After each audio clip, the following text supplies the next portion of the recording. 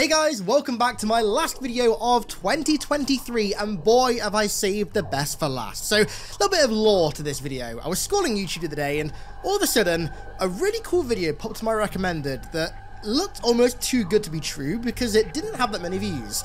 And then I watched it and I was like, okay, hang on, this is like insane. People need to know about this.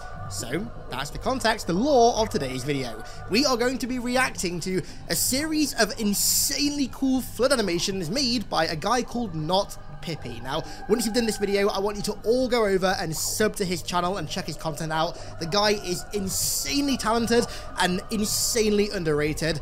Let's make 2024 this guy's year. Trust me, when you see the content that he's making, you're going to understand why. So today, we're going to react to 4 of his flood animations that are unbelievably cool. You guys are not ready for it. But before we do, just give me a sec to transform into the most ethical of YouTube reactors. There we go, that's more like it. Just kidding, of course. Real reactors sit like this. So, let's begin. So, starting out, we have an animation called Unforseen Alliance. Now, again, a little bit of lore to this. If you're playing Halo 1, 343 Guilty Spark, you'll notice that once the flood outbreak has begun, there's this kind of box with a Marine and a Jackal dead side by side on it. And the way that it's set up kind of looks like the two were making a sort of last stand. And, well, that's exactly what this animation is. So, let's begin.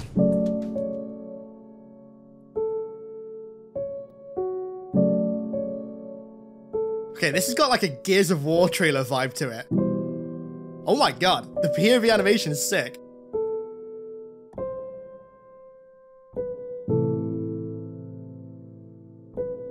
Oh, we got Marcus Lato and another guy making his last stand.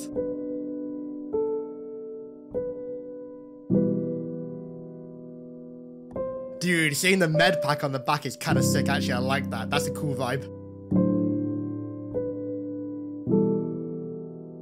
Oh no, the friendly jackal! The jackal's cowering! Dude, I did not expect to be getting feels for a jackal today. Oh, there's 2 marines and 2 jackals! Oh. Dude, I'm not even kidding, this is like hitting the heartstrings a little bit. Look at them, man! Brothers to the end. Oh. Come on, help him up. Help the jackals up. You can't leave them down there stranded. Dude, I love the music. The framing of this being so, like, melancholic. Oh. Guys will look at that and just say, hell yeah. No, the first jackal. Oh, and here's us finding the box. Dude, the animation is so sick. I believe it's done in Source Filmmaker. And my god, is it well done? Aw, brothers to the end. They threw aside all of their hatred for each other and just fought to the end against a common enemy.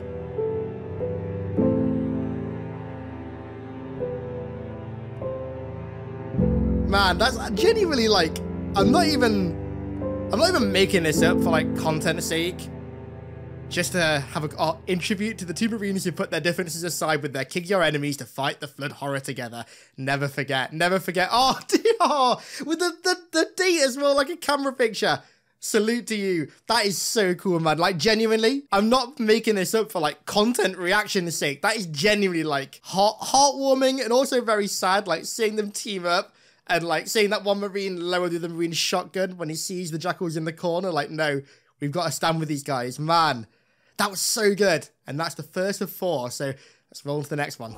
So this one's going to have a little bit of a different vibe. So if any of you guys have played the original Resident Evil 3, you remember that really cool intro with Raccoon City being overrun by T-Virus zombies and seeing RPD and STARS mobilize in the street to kind of take them down but get overrun by the infected? Well, this is a really, really cool NMPD and Flood version of that. This is the first one of Pips that I saw, and it's the reason that I'm making this video, so let's have a watch. So straight away we have like the Resident Evil 3 audio. Dude, seeing like traditional zombie animations with Flood, I think it looks really, really cool. I still want like a really authentic zombie outbreak story, kind of like this with the Flood. I mean, Just looking at this, see the police car show up as well. It's so cool. NMPD police have really cool fits. I love those orange visors.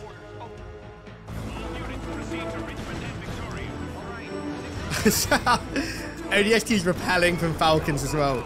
So ODSTs are in place of stars, obviously. And here we get to see the hilarious overrunning of the police force. I love how they're just like all mag dumping down range and nothing's dying. I love seeing the flood like that, man. Like traditional zombies. Oh, rest in peace, ODSTs.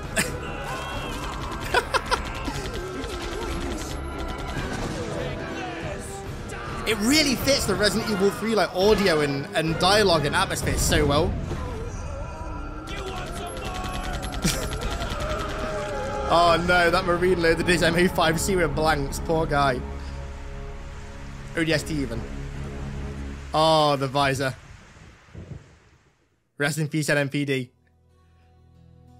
Oh, the Resident Evil 3 music as well. Love that. So, just a short one, but I thought that was worth showing because, like I said, it was the first video of Pips that I saw, and it was the reason that I'm making this video because, as you guys know, I'm a huge Resident Evil fan, massive Resident Evil fan, as you can kind of see by the very, very large Leon statue there. So seeing this, seeing like a Halo-ified version of that really cool traditional RE3 intro was so sick, especially when it's done to that quality. 343, can we please get a traditional zombie outbreak story with the flood? I'm begging you. On to the next one. So this one is...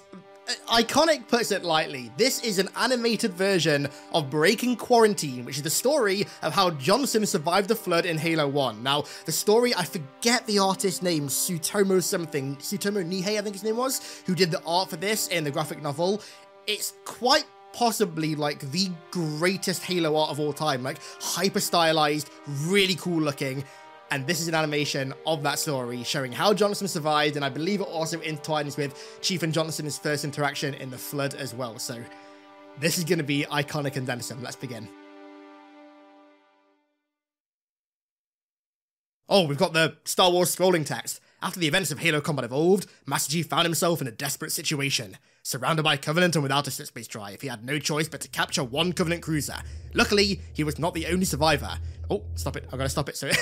Before the abrupt escape from the Covenant hunting party, he came across several cryosleep capsules containing possible survivors, and he also encountered a UNSC Pelican. Leaving the debris field and orbiting the moon bases to mislead his pursuers, Master Chief would bring together both crews to execute his crazy plan. First Strike. Well, actually not Operation First Strike, get the Ascendant Justice, but First Strike. Oh ho ho! Rest in peace, Alpha Halo, but damn does that look good. I love the camera shape when the cruiser flies over, that's very cool. Cortana, bring us closer to the Pelican, right on top. Give me a hard dock on its top access hatch. Right. New burn parameters ready. But you know a linked ship configuration during an orbital burn is not stable. Damn. I love the interior of the longsword. Seeing it animated, that's very cool. Longsword is like the pure Kino Halo ship, best Halo ship of all time. I will die on that hill.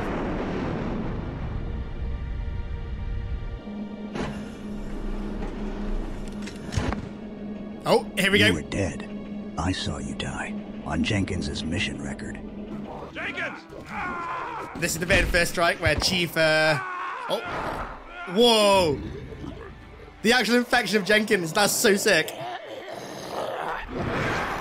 My god, that poor man was tortured. The flood got you. The flood? Hell, Chief. It will take more than that pack of walking alien horror show. Freaks to take out Sergeant A.J. Johnson.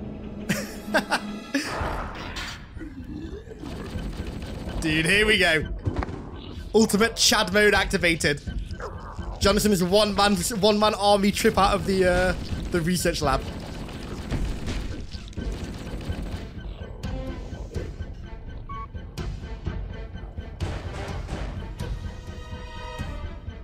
It's so wild that this is the first time I've ever actually seen this animated.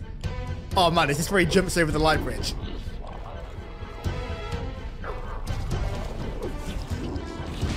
Oh, it's even got crawlers, dude. They've got crawlers. Yeah, the jump. They've even got the jump in. Hell yeah. A jump followed by sliding on an infection form. Lovely.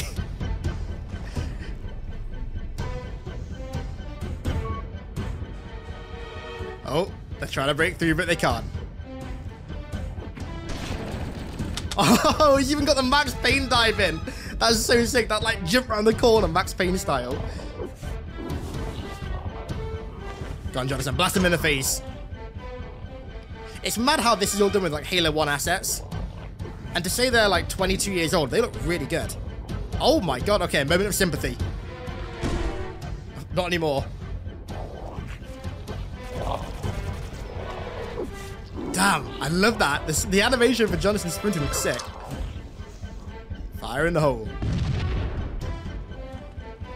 Dude, you can put Devils and Monsters, the song, like behind anything, and it works so well. I swear to God.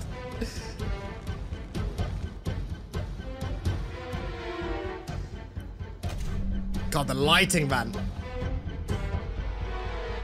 The lighting looks so good.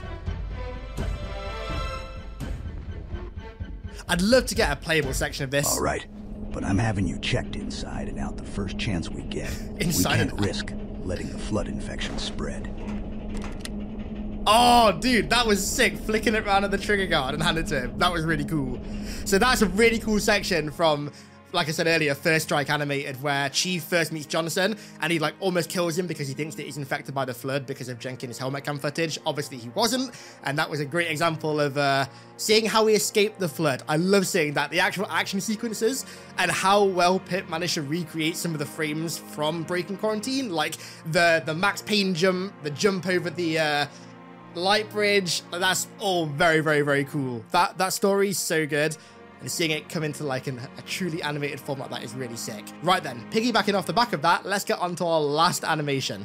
Right, this is the story of a human legend, a truly iconic Marine, Marvin Morbuto. Now, I covered this guy in a video many, many years ago. Basically, he's a Marine that was technically present during Halo 1, but you only see his story in the Flood, which is the novelization of Halo 1. And he actually was taken to the library by Guilty Spark before Chief, and he almost made it to the end.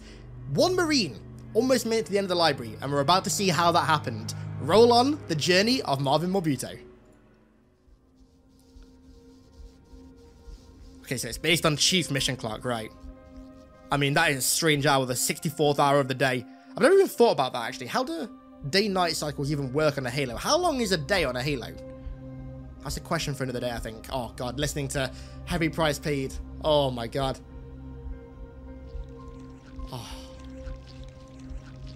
Oh, so this is going to be Chief discovering Marvin's body. Okay.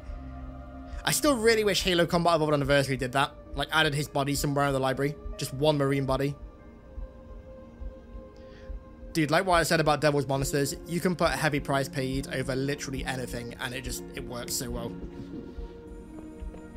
Oh, here he is. I love the glowing on Chief's back.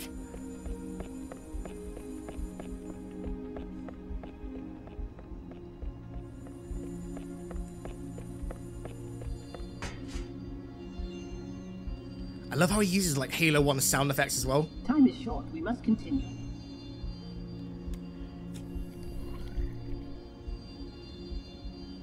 And there he is. Oh, the other reclaimer. His combat skin proved even less suitable than yours. Imagine not bringing a Class 12 combat skin into the library. What a rookie error. What do you mean? Is this a test reclaimer? I found him wandering through a structure on the other side of the ring, and brought him to the same point where you started. See, this should have been in Combat Evolved Anniversary. You cannot convince me otherwise. Like, these kind of like extra stories would have been perfect for to put into the campaign of a remaster, as opposed to what we actually got. This is why I want another remake of Halo CE, or remaster / remake. There's so much that could be done. So we're gonna see Marvin's story right from the beginning, from the POA getting raided. Boarding parties on port deck 4, 7, and 12. Baker team, move to engage.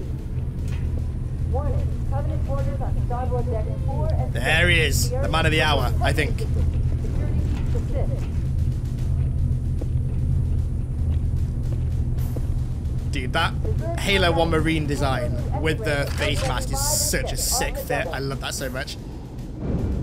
Even got the Marine with a chain gun, baby.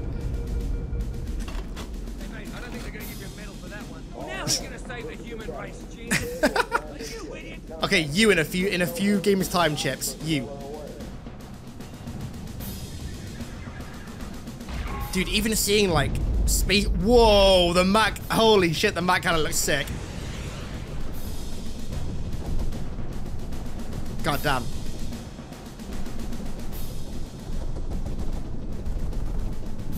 Oh, there go the they called the ticks. I always forgot what they're called. Ticks, I think. The boarding craft. God, dude, that Halo 1 Elite design is just peak. There he is. There's the Chad Marvin. Oh my god, a medic marine. Now that looks cool.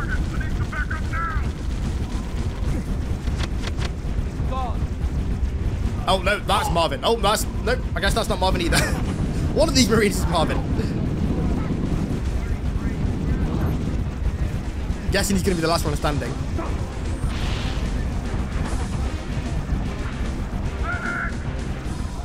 Okay, there he is, Mr. Morbuto. How did I not read that on his helmet?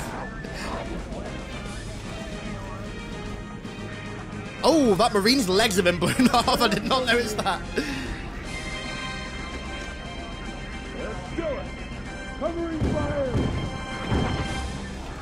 That medic marine, I love the medic armor. The white and red shoulders look sick. Uh-oh.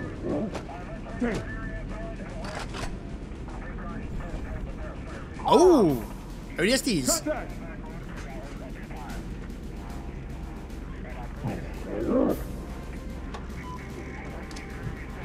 Bro, that hunt is death. Rest in peace. Oh, no, it's somehow not dead yet. Now it is. Dude, the Halo 1, the Halo 2 style ODSTs with Halo 1 armor looks so good.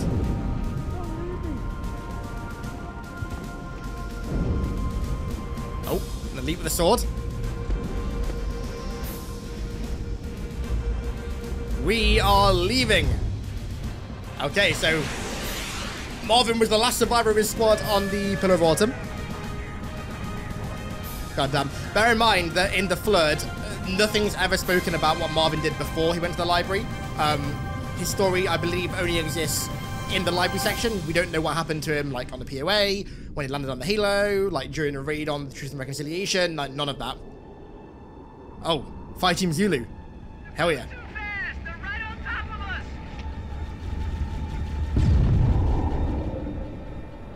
God, dude, the snowy Halo cannons. Man, snow and Halo just go together like that. Such a perfect combo.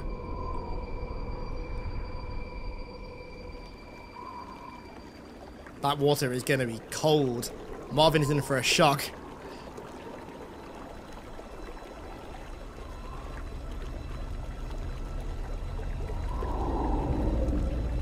This animation, dude, is insanely good. Like, even the cinematography of this is done so well.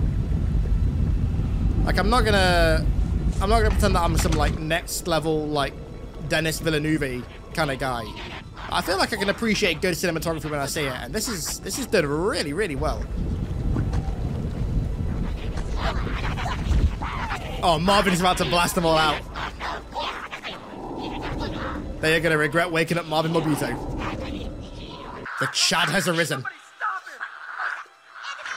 That's quite brutal, actually. Dude.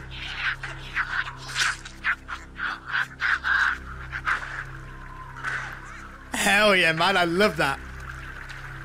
I don't know about Marvin Morbuto. It's more like Marvin Wick. That's so cool seeing a like body cam footage of a Halo 1 Marine with an M6D. That is really cool. It's the kind of stuff that I wish we get more of in Halo. Like really gritty, like tactical kind of stuff like that. Ooh, that's one hell of an impalement. I don't think you're waking up from that. He had his face melted by a grunt. Witness again, Marvin is the last man standing. There's a bit of a trend forming here. Maybe he's the third hyperlethal vector.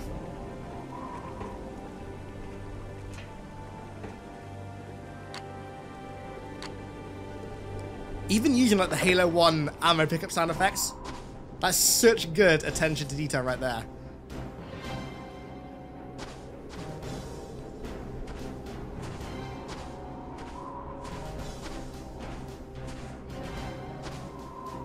He's making a campfire. Damn, that is cool.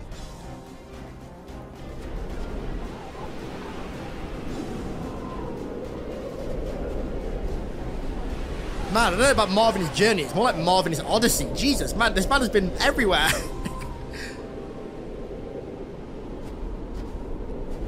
Seeing that snow-covered armor looks sick as well. He is very snowy. Imagine, like, how terrifying this would be, though. Like, you're on your own on some, like, insanely alien foreign installation. You have no idea if anyone else survived, and you're just, like, wandering on your own. You don't know where food is, you don't know where safety is, you're being hunted the entire time, and then you find that, and then you find that. It's like, bro, how do you cope with that? Hello. Oh, hello. Greetings. I am the monitor of Installation 04. I am 343 Guilty Spark. Someone has released the flood. My function is to prevent it from leaving this installation.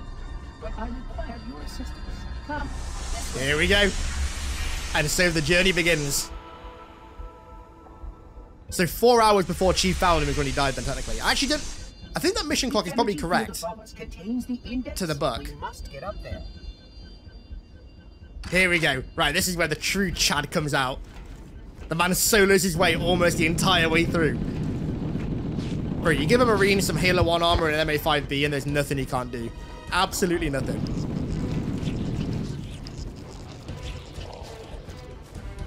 This is all like within hours of him crash landing as well. Like the guy is an absolute trooper. Quite literally a trooper. God, Devil's Monsters go so hard, man. So hard. I love that camera angle.